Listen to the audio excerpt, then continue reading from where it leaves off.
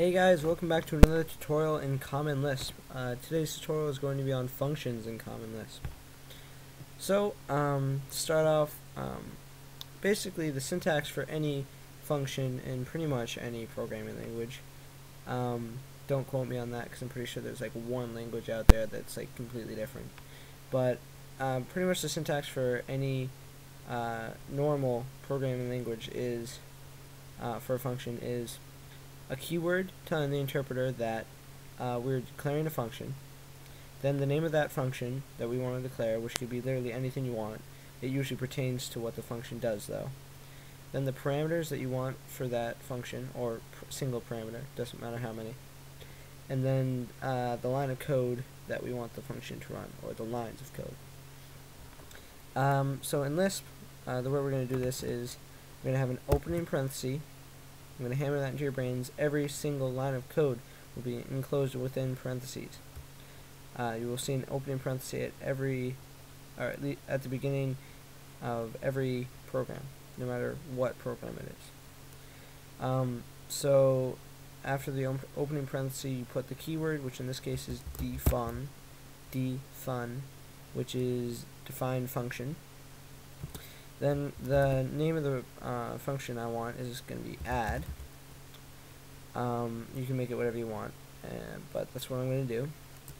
And then we're going to open up a parenthesis, and we're going to put the parameters we want in here. So I'm going to make my parameters A and B, and then a closing parenthesis.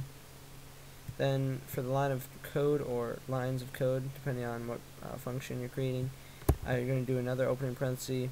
And then in this case, I'm going to add the two together. So I'm going to do plus A and B. And then I need another ending parenthesis because I need to close off this parenthesis right here. Or else it'll do this. So go down the line and tell me I need to finish it off. But I'll just put it there now. So what this is going to do is it's going to define the function add with the parameters A and B that are required parameters. Then it's going to take whatever you put in for A, put it here, whatever you put in for B, put it there. It's going to add them together, and it's going to print the result out to the screen. So once we click enter, it's going to tell us that the function add has been created, and it's now in the temporary database. It's only a temporary database because as long as you have this window open, you can call this function, but as soon as you exit out of this window and try and open up the program again, it will no longer be accessible. So the way you access this function is by typing its name, but then the way you access the parameters is a little different than in most other languages. Most languages you do a opening parenthesis, then the parameters you want, but in this case all you do is a space, then whatever you want for the first parameter, so I'll make mine 5, then another space, and then whatever you want for the next parameter, and then an ending parenthesis. Now this is going to add 5 and 10 together, so we should get a result of 15. So I'm going to hit enter, and as I predicted, it gave me the answer 15. I'll just give another example. Let's do 4 and 6. It should give us 10, yeah. So that's basically my tutorial.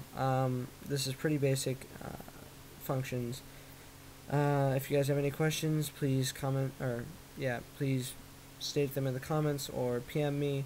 I also have an AIM account, which is Cpanswerman, if you want to talk to me on there. And then the next tutorial will be how to write a program outside of the interpreter and run it inside the interpreter. So, thank you guys for watching. Please comment, rate, and subscribe, and I'll see you guys later.